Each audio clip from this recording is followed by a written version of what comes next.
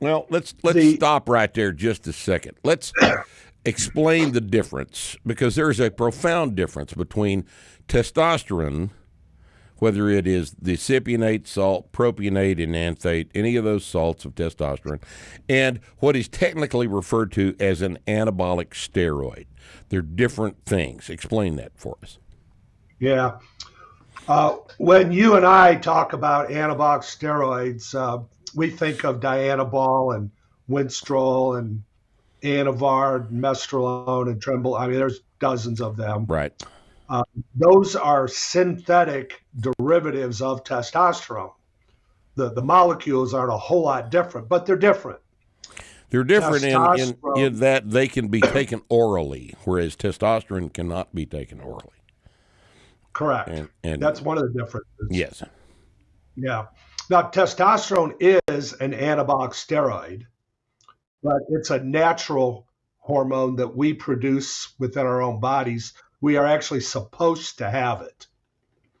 And I think part of the problem with the way testosterone is looked at by mainstream medicine, if you will, is we know that the synthetic anabolic steroids have some downsides. They can be hard on your liver, your kidneys, your lipids. They can raise your cholesterol, lower your HDL cholesterol. So therefore, anabolic steroids are not healthy.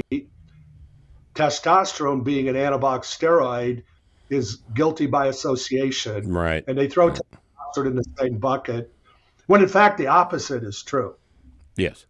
I had a So- thing I printed out here someplace. It's laying around on the floor someplace.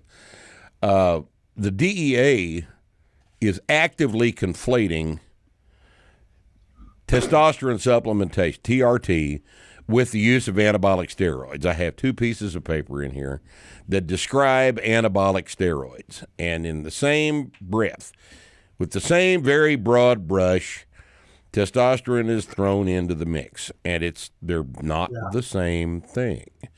But because the Congress called them the same thing, even though that is not the truth, then the DEA proceeds from the assumption that what they can do is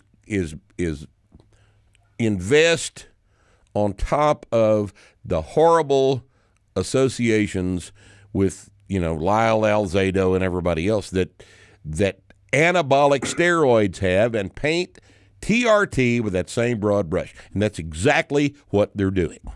So we've got this Ryan Haight Act, which, thanks to the public health emergency in 2020 due to COVID, was suspended.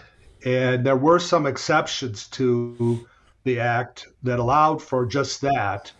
And they opened up telemedicine and included controlled substances in it, whereas before they had not been included. That was a limited time exemption. The thinking that I had when this was beginning was that this will be permanent. The telemedicine had been going on anyway at a lower level, but it was very successful. Patients liked it, doctors liked it. It was very convenient, and it was working. And I thought, well, if it's okay to let this be a legal thing during a health emergency, why wouldn't it be okay just to have it, period?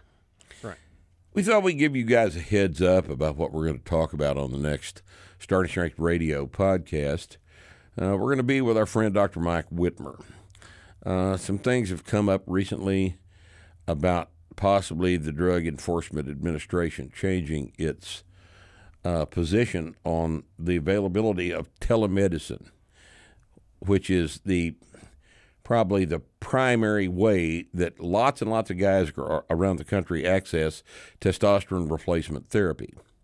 They're going to try to fuck this up, okay? And they may get it done. We're going to talk about it with Mike, and it was a very good conversation. And if I were you, I would watch it, and if I were you, I would take our advice that we give at the end of this podcast to get a hold of your congressman and your senator and tell them that telemedicine is very important to you if you are on TRT. And if they don't think so, then they need to get on TRT themselves. All right. So be watching for this. This will be coming up very soon on the next Starting Strength Radio podcast.